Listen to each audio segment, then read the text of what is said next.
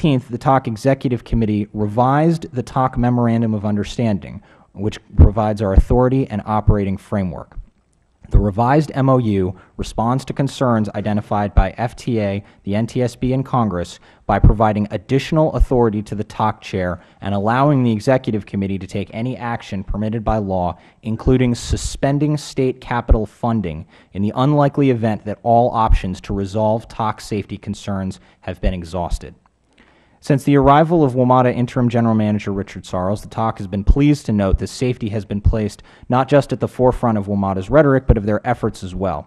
His regular presence at TOC meetings, safety performance metrics, and long overdue restructuring of the WMATA Executive Safety Committee have guided a comprehensive response to the system's safety challenges.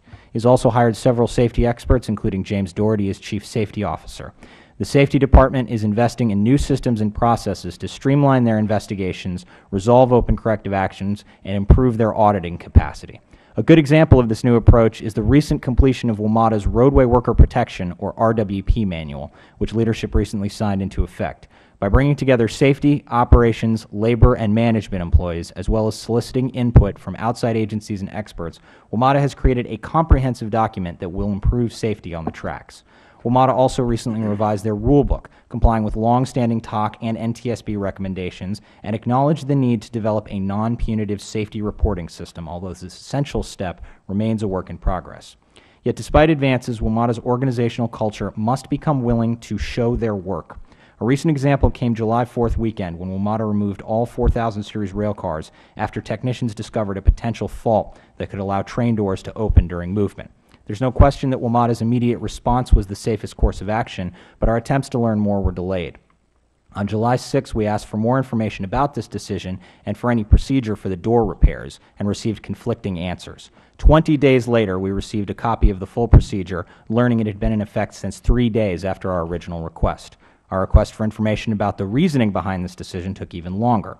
Our difficulty in obtaining information during the process just demonstrates that our need for timely and accurate information must become a high priority.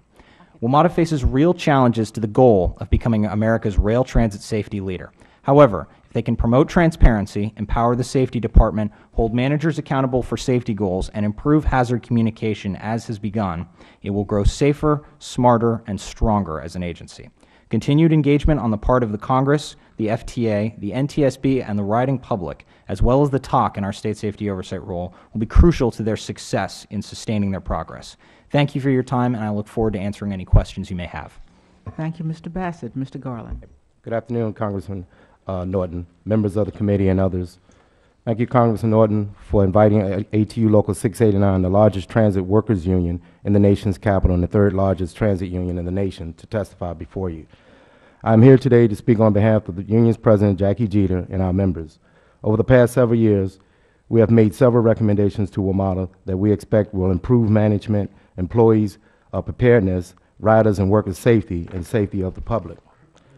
Please allow me to explain some of the most important. We believe that these are consistent with the proposed federal legislation. Number one, development of comprehensive safety plans that mirror the proposed national plan. The WMATA plan should result from a collaborative effort between WMATA and the union and require all parties to adhere to it. Number two, union representatives should be members of the WMATA Board of Directors and the safety inspection teams. Number three, retraining plans must be developed and implemented for the entire workforce, and likewise certification and recertification of safety personnel should become routine and ongoing throughout the worker's career. Number four, equipment upgrades must meet safety performance criteria and conform to a minimum safety performance standards consistent with national standards, or if set at a higher level by our jurisdiction, then those standards should be maintained. Number five, deferred maintenance must be given priority and a timely set for completion. Number six, specific items, replacement parts, or new mechanisms, new procedures within the systems must be addressed within a specified time frame, then tested and evaluated immediately. Adjustments and revisions must be completed within a specified period and retested completed prior to any implementation. Number seven, the results of any equipment or process failure should be made public promptly, and the report should be disseminated immediately to affected divisions and personnel within the WMATAs and the union workforce. Number 8, we support the inclusion of oversight from external entities with enforcement powers.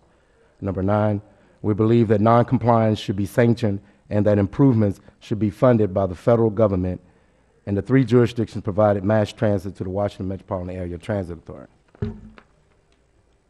Going forward, WMATA needs to admit to its workforce that there have been problems in the past and is committed to moving forward with greater emphasis placed on awareness,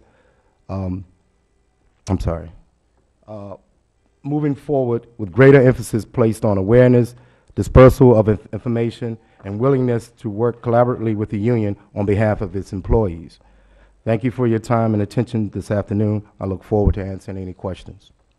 Thank you, Mr. Garland. Mr. DiBernardo. Good afternoon, Chairman Norton. Thank you for inviting me to testify today. My name is Francis DiBernardo, and I serve as the 2010 chair of the WMATA Riders Advisory Council. The Riders Advisory Council serves as the riders' voice within Metro. The council provides feedback to the board and customer input to Metro staff. Members use Metro's transit services, Metro Bus, Metro Rail, and Metro Access, and represent a diverse mix of ages, backgrounds, and ways in which they use the system. Your invitation letter noted that this hearing would focus on the NTSB's Railroad Accident Report on the June 22, 2009 Metro Rail collision and the shortcomings in Metro's internal communications and its ineffective safety culture. Since the Riders Advisory Council is specifically composed of non-Metro employees, it will be difficult for me to comment on Metro's internal workings. Instead, I would like to focus my testimony today on how Metro's communications with its external stakeholders, namely its riders, affect safety, and how, as it rebuilds its safety culture, Metro must include riders in that effort. As the NTSB's report noted, several factors, human and mechanical, contributed to the 2009 collision. The Council is confident that under the leadership of Interim General Manager Sauls, Metro has been identifying and addressing the mechanical factors that contributed to last year's collision. However, in addressing safety, Metro cannot only look inward for solutions. It must also look to its 1.2 million daily customers about how to address safety. In the wake of last year's crash, the focus has been on the safety of the train control system and the safety of employees working within the Metro's right-of-way. I would also suggest that other aspects of the rider experience are critical to create a safe Metro system. Working to reduce crowding and improving service reliability, along with ensuring clear and direct timely communications with riders, will all greatly improve safety. Crowded platforms, crumbling tiles, and broken elevators and escalators pose threats to customer safety that, while not as dramatic as last year's crash, are just as dangerous because of their ubiquity. We are encouraged that Metro is taking steps to improve communications with riders in terms of safety and security. Earlier this month, Metro unveiled signage that prominently feature the telephone number for the Metro Transit Police to help riders report problems or safety concerns. This example of a rider-suggested change will directly improve safety for Metro's customers. As it rebuilds its safety culture, Metro also needs to rebuild its culture of customer service. Employees, especially those actively engaged with customers, will be better able to recognize and correct potentially dangerous situations earlier. In addition, an organization that listens to customers, addresses their concerns, makes it more likely that those customers will identify and report safety concerns. Metro's 1.2 million daily riders represent 1.2 million pairs of eyes and ears on the system every day. This is a resource that cannot be taken for granted if Metro truly wants to become safer. The Council is also encouraged by Metro's recent efforts in tracking and reporting service and safety. The new monthly Vital Signs report provides a clear, timely snapshot of Metro's performance. Metro must make this available to all its stakeholders if they want to improve performance. Ensuring sufficient capital funding for Metro is necessary to improve safety. The Council appreciates Congress's support of the $150 million annual federal capital funding and hopes Congress will continue to provide these funds, especially as they will be directed towards safety. We are also encouraged by the Metro Board's approving a $5 billion 6-year capital funding agreement.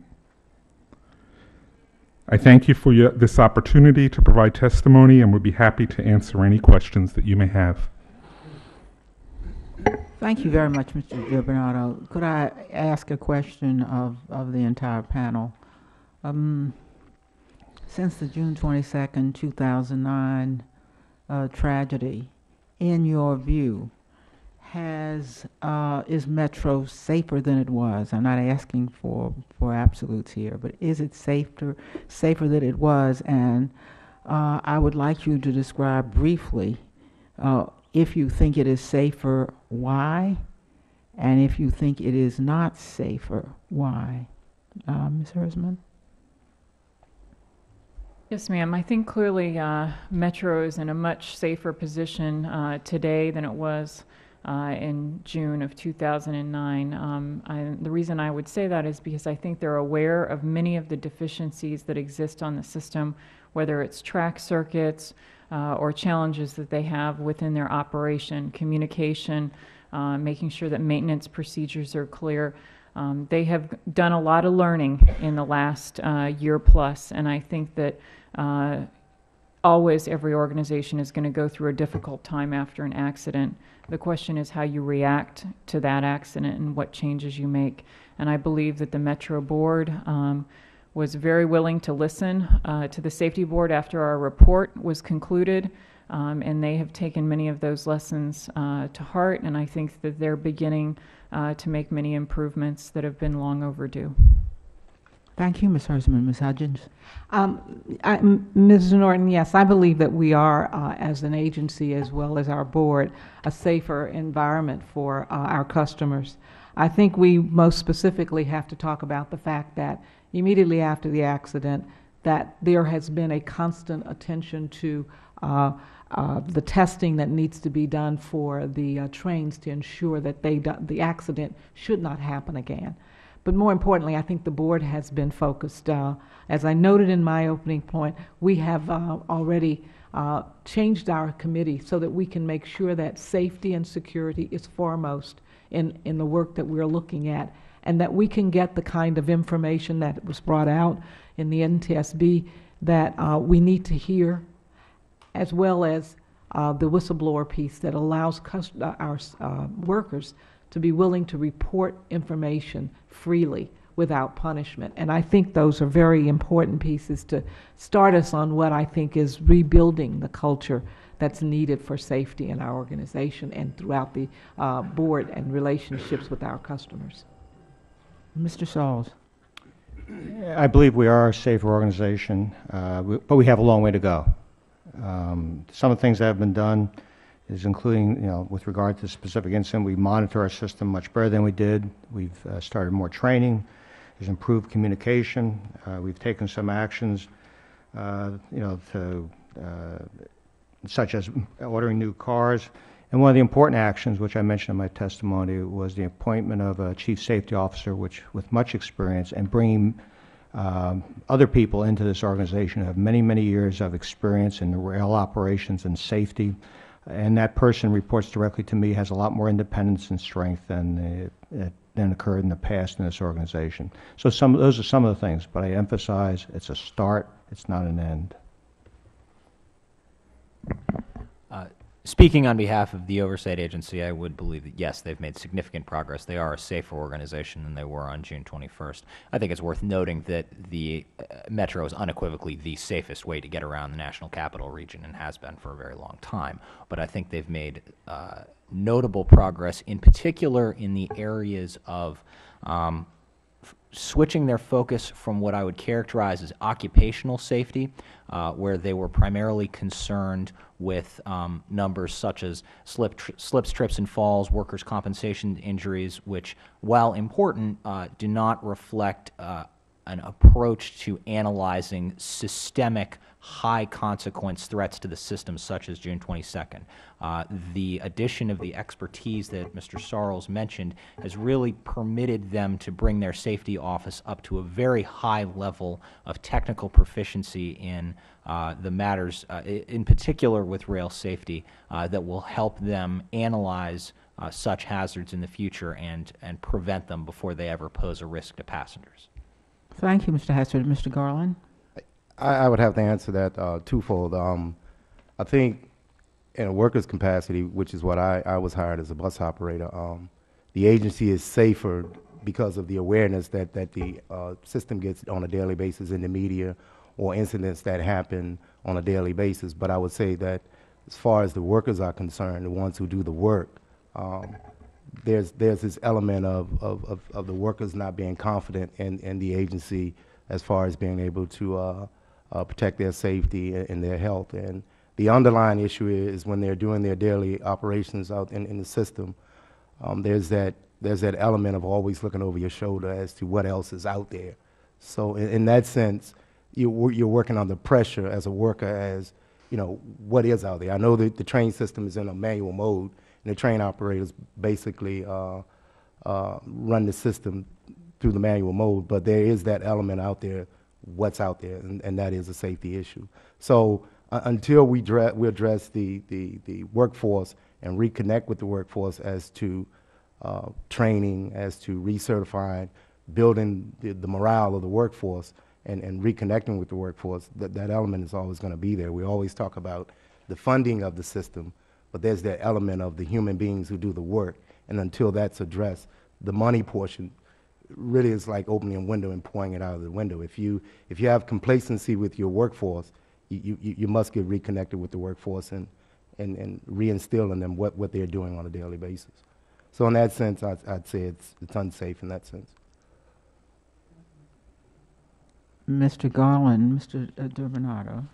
Yes, yes. The Riders Advisory Council believes that the agency is safer in practice, in policy, and most importantly, because of their willingness to be accountable and transparent.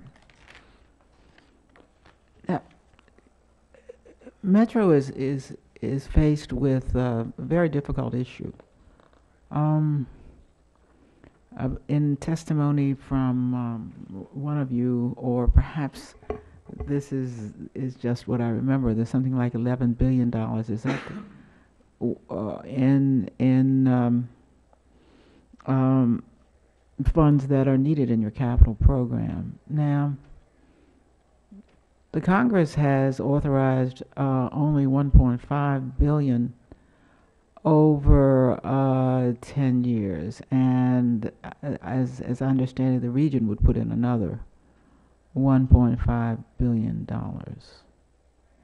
You now have, so let me begin at the micro level. You now have from the region, let me see, 600 million last year, is it?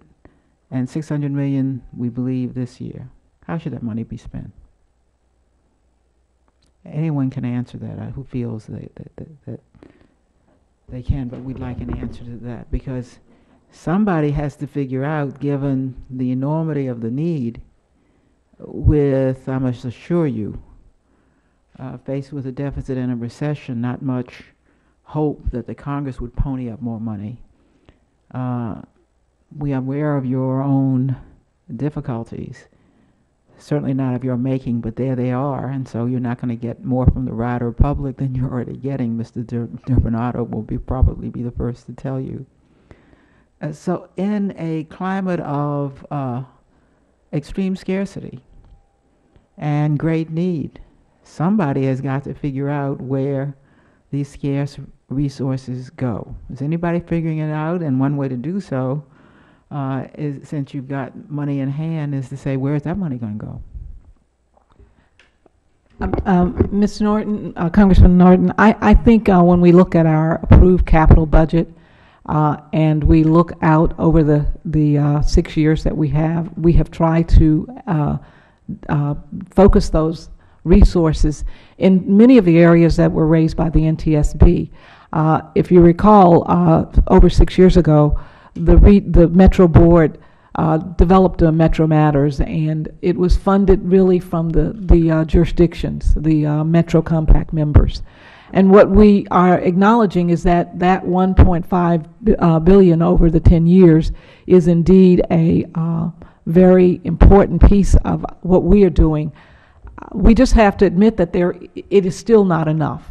And it's uncomfortable to say that when we recognize how much we need to do. Yeah, and we don't want to hear that. Well, because we don't want to raise hopes here. So we need to know how you're going to spend that money. How have you budgeted the first 2 years of money or the first year of money? Have you spent the first year of money, for example?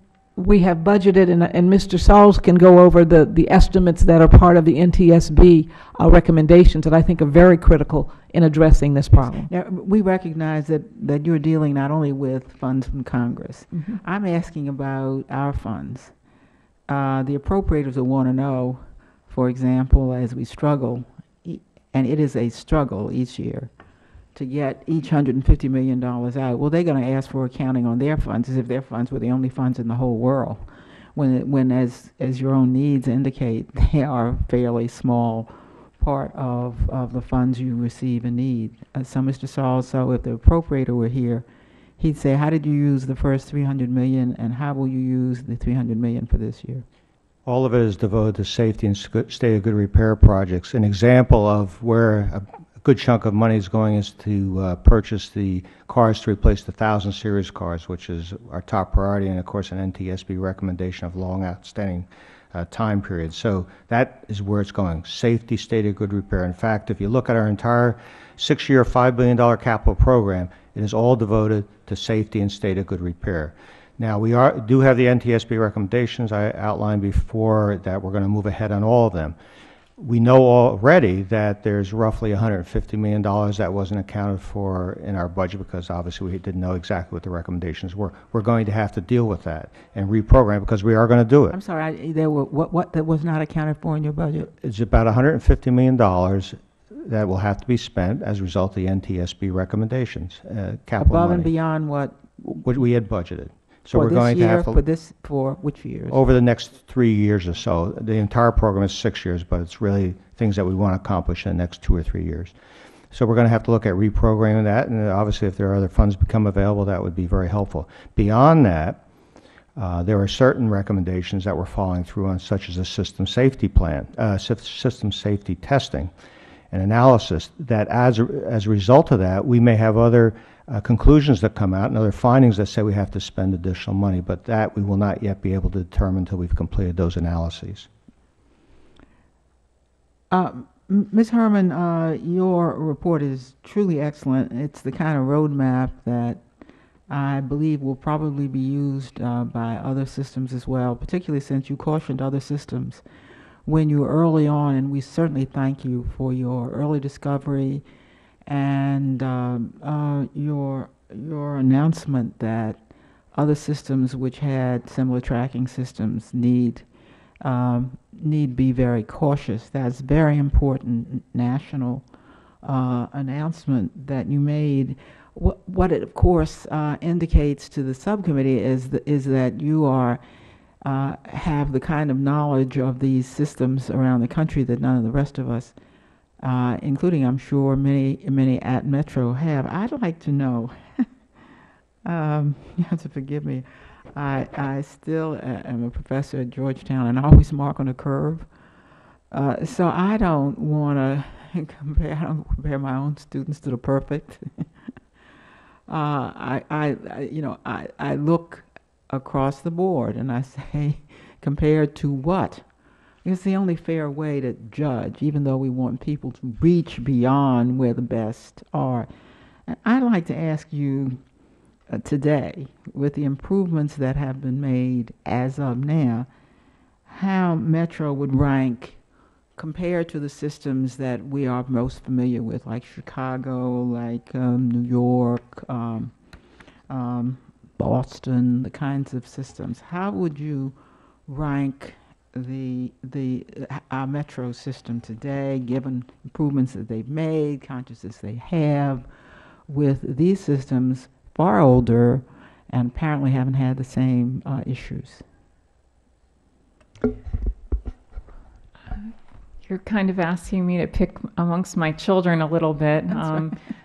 Certainly, Metro is a system that I and many of our employees use every day to get to work, and so it's one that we're very familiar with. But I will say we investigate accidents in transit properties all across the country, and so we do find failures and lapses. We find deteriorating equipment and challenges in those systems. It's very simple things sometimes, like distractions, like a train operator that might be texting while they're operating a train and they hit another train. Those are not always things that cost a lot of money or have anything to do with the age of the system, but they involve the human beings that are involved. So it's having good procedures and good systems. I will say that there are many other transit properties that are learning a lot from this investigation on Metro. Well, but Ms. Hersman, would you make us understand, and perhaps we just don't know, and this was so dramatic and inflammatory, why haven't we had such crashes in New York and in Boston? Is it because they have a safety culture that we do not have? I think it's hard to say, but they have not had certainly the overall number of accidents that Metro's had. Certainly the June accident, 2009, was very spectacular, but Metro had 3 other events after that. Your report noted, we're talking about one spectacular event, but how many events did you note over the years? Well, over the years since the accident, there were 4 incidents that we even investigated. Since the accident. Yes, even since 3 the additional accident. that we investigated on Metro property. So that. And before the accident, there were about how many? We investigated 2 track worker fatality events, one on the yellow line, one on the red line. We also had the Woodley Park accident where we had the train roll back. Fortunately, there were no fatalities on that, but the number of accidents that Metro has had is unusual compared to the other properties around the country. Are you satisfied that, with what you know, that Metro is spending the first of its funds in the right places? I think it's really up to Metro to prioritize what they're ready to roll out. In terms of safety, do you think? Yeah, in terms of safety, I think Mr. Sarles and his team are in the best position to know what they're ready, what projects are ready to go and what things are ready to roll out. One of the things that doesn't cost any money, and that's what the Metro Board is moving forward with, is beginning to change that safety culture from the top down. And I think this goes to Mr. Garland's comments. You've got to involve the whole organization in this process. You've got to bring the employees to the table for this to be effective. And so those are things that may not be very expensive, but they are going to take a lot of work. And I really did appreciate what Mr. Sarles said, is that they have a lot of work yet to do. And I think that's exactly the right attitude. Mr. Sarles, how will the workers be more involved with Metro, not as adversaries? Apparently, there's been some adversarial feeling. Mr. Garland says that there should be, a member of the board. Is there any system that you know where workers are represented on the board? And if not on the board, how would you make sure that workers had a buy-in to the system?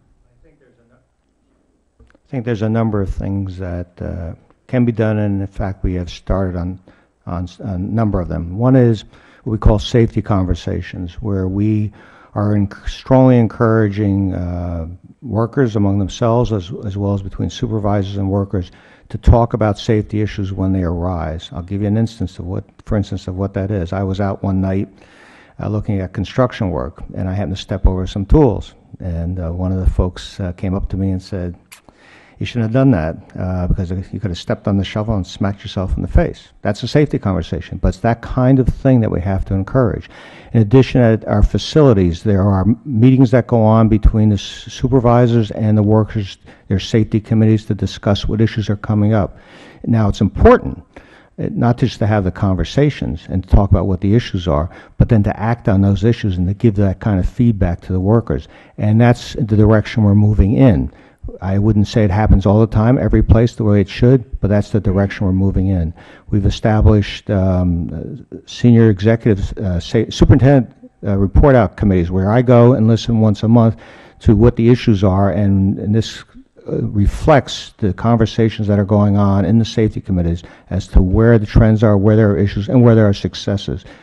I think importantly, which I have some experience with at my last job at New Jersey Transit, we were the first commuter railroad to introduce the non-punitive reporting system. We did that last year. We signed up that agreement with Who did that? I'm sorry. New Jersey Transit, commuter railroad. First commuter railroad in the United States to do that. We have discussed that with the leadership at 689. In fact, I shared with them that agreement, and that's the kind of thing I'd like to see happen myself. Now, So those are this is examples. what I'd like to get to the bottom of. We don't think that there's a non-punitive culture at Metro now, and the words are thrown around, and I am not sure what they meant. In fact, the only understanding I have is what you, Ms. Hersman, indicated, and the way she gave me to understand it was not simply talking in generalities about culture, but by describing other forms of transportation. And I wish, Ms. Hersman, for the record, you would tell us about non-punitive systems in other modes of transportation. I do not think the public understands it any more than I did before I heard what I regarded as a very clear statement from you, and I've not heard any here today. And it would elucidate our record to know by way of example what a non-punitive culture is by reference to other forms of transportation that have such systems in place. How do they operate? Thank you for that question. I'd be happy to explain because we think that they've been very successful in other modes of transportation. The close call reporting system is being used in the rail industry, in the freight rail industry. Certainly Mr. Sarles has some experience with a commuter rail. Now, a close call would implementing it. mean, for example, if I am Mr. Garland and I had a close call,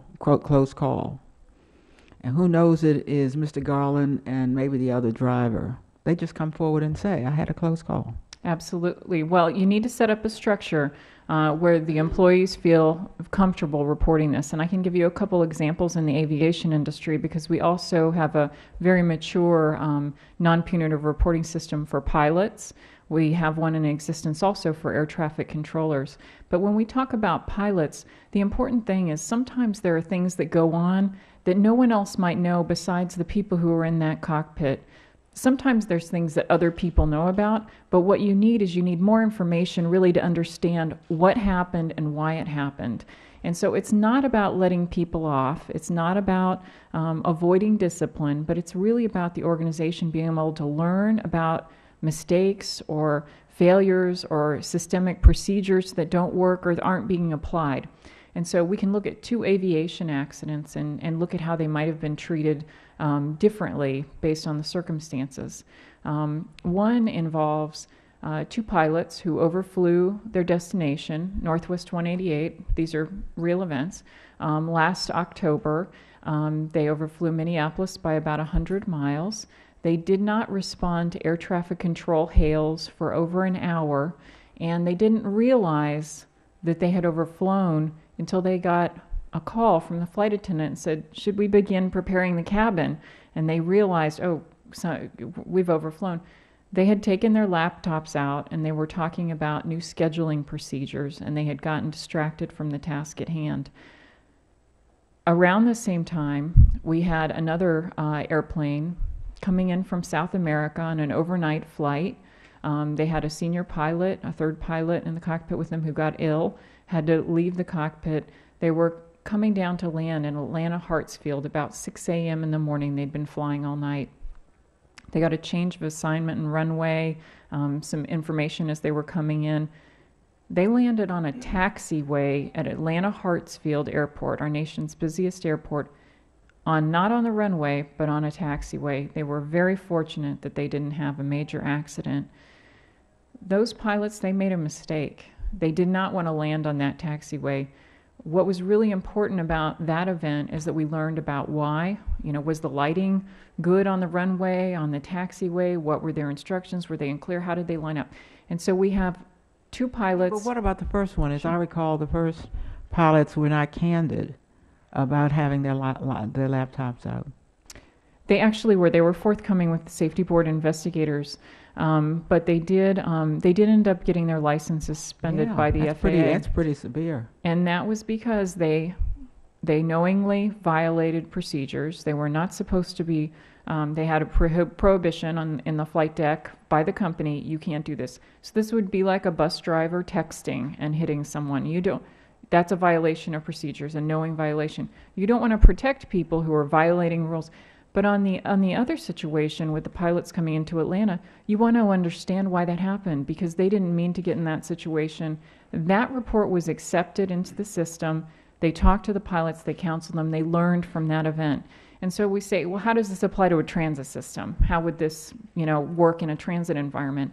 And I asked another transit operator, I visited some other operators around the country, and I asked a company or a system in another city, how would you use this system, or how have you used this system? And they said, we had a problem. We had some escalators that we had an issue with, and one of them slipped and someone got hurt. And we said, wow, this has never happened to us before. And a bunch of their maintenance technicians said, yeah, it actually has. It happens a lot. We see it happen all the time. And the management team said, what do you mean you've seen it all the time? And the employee said, well, we have this form for reporting if we get hurt. We have this form for reporting if a passenger gets hurt. But they didn't really know how to put that information up the chain, that an escalator had slipped, but nothing bad had happened. And so the operator said, wow, we really need to be able to get this information. We need to be able to pull this information in before something bad happens. That's exactly the kind of system that they need to have on Metro. So if they have an escalator that's slipping at Woodley Park, they need to get employees who are calling up the management and saying, we're having this problem and you need to help us figure out, how to address it. Let's sit down and talk about this. Instead of feeling that the escalator slipped and the first thing you'll be asked is who did it? Well, and we actually saw that in our investigation of the Metro accident.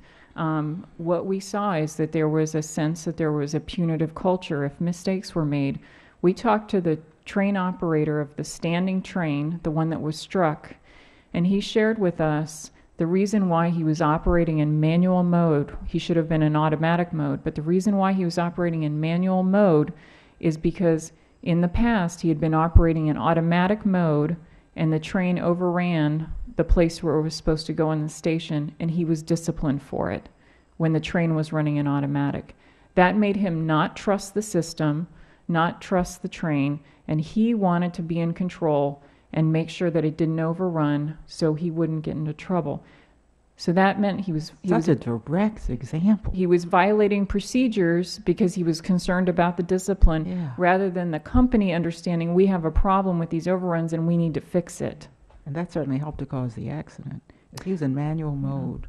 Well, it didn't necessarily cause the accident. He happened to be stopped in that track circuit that didn't detect him, and that was what caused the accident. But it was a symptom of not addressing problems and employees feeling uncomfortable talking about them. Mr. Sauls, did you look at what the other modes of transportation had done? You and I think New Jersey, because you say you were the first system to have... First commuter rail system to have close call, where we... Right. This involved an agreement between the operating unions, the FRA, ourselves that people could identify and report something that was something that if could be a hazard or could lead to an accident in the future, but hadn't occurred in that particular incident. And by doing it in a way that protected the employees so that the information was provided without them being subject to any retaliation, it's a way to get that information out that the chair of the NTSB just pointed out. And it's the way we should go, and that's the way I'd like to go. Have you initiated such We've discussions with the transit union here? Yes, we have. We meet monthly, and that's one of the things we're talking about. Ms. Hudgens, I'm interested from you and Mr. Sauls that you have looked outside of the agency. Anytime, I think that's always among the best practices to assume that there may be others who can be helpful. I believe in your testimony that you describe an external safety panel that Metro has formed. And I must say I was impressed with the composition.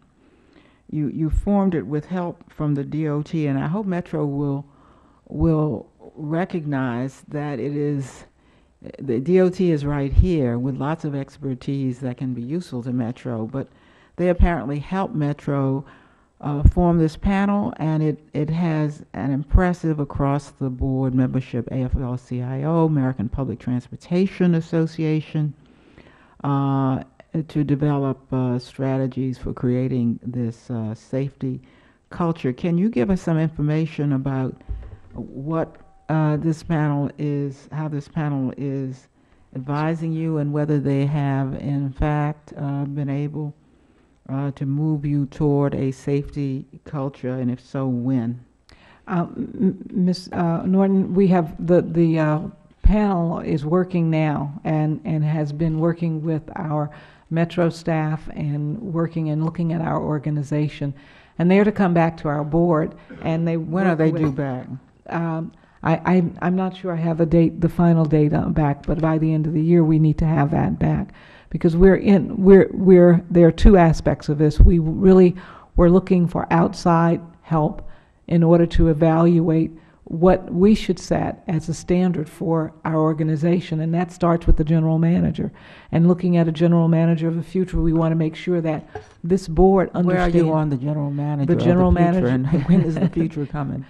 Well, let me first say that we have a general manager in place, and Mr. Sauls has been outstanding in the work that he's done, but he has indicated he is not a permanent candidate for this job. So we are working toward the end of the year of finding moving forward on a general manager. So you believe that by January 1st we will have a new general manager for the Metro system? We hope that within that time frame we're able to do so. But the information that we're gathering is very critical in trying to set some priorities for the organization about safety. And that is what that group is doing in helping the authority in its the general manager and his employees. But we're looking for expertise. We're looking for information from this task force that will set forth some guidelines for us.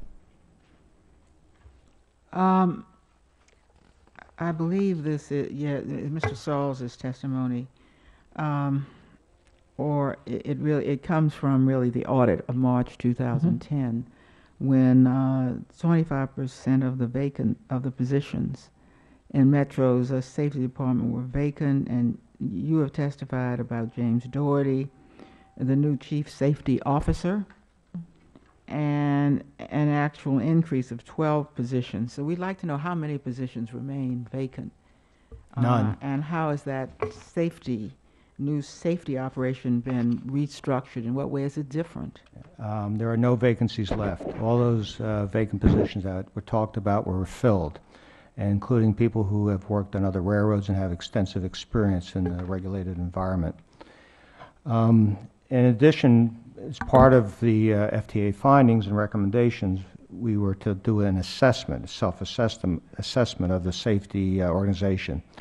And what we've now completed thus far is looking at the experience of all the people in the organization, what we need in that organization, and the additional training that has to be done so that everyone is, fully qualified in all their positions. They bring a lot of experience. Now we're just adjusting it to the Washington Metro organization. Importantly, as I mentioned before, that organization, which had sort of moved around, safety organization had moved around different places in the organization, not always reporting to the general manager, it reports directly to the general manager, as well as giving monthly reports to the board. Mr. Bassett, appreciate the work that you've done, particularly given the obvious handicaps under which you labor. Is TOC, well, how many funded positions does TOC have? We currently have 2 members who are assigned full-time, myself and Mr. Benton. The white paper as issued in April identifies the commitment from the 3 jurisdictions to allocate 1 full-time person as well as 1 person who will provide 50% of a full-time equivalent per jurisdiction. So once the hiring process is complete for the District of Columbia, they will have 3 full-time TOC members. Now, Mr. Bassett, you're having to struggle while we in the Congress are trying to create an entirely new system where the local jurisdictions would have to have a fully funded oversight organization or depend upon the federal government, and we are giving that option in our legislation at least to the local jurisdictions. You can do it yourself according to regulations which will be at some level national, or the federal government can help the local jurisdiction do it. That's just very rough notion of what the statute. So you're going to have to hobble along until we get this bill out. Actually, this bill is it today it's on the floor? Tomorrow it's on the floor. And I'm going to go to speak to that bill. We hope to get the bill out of the Senate. So we are very concerned about the issues you've had. Why did they have issues after there have been hearings that Mr. Bassett reported Mr. Saul's? I think as Mr. Bassett said, there's been a lot of improvement, and as I said, we're just at the start. The one issue that Mr. Bassett brought up with regard to the 4,000 series cars, there's 2 pieces to it. This was the 4,000 series cards that were all taken off July 4th offline, right, which would leave any oversight body to want to know why. And they got 2 or 3 different answers, and were left to believe that there were not real written procedures. Correct me if I'm wrong, because what the document you got was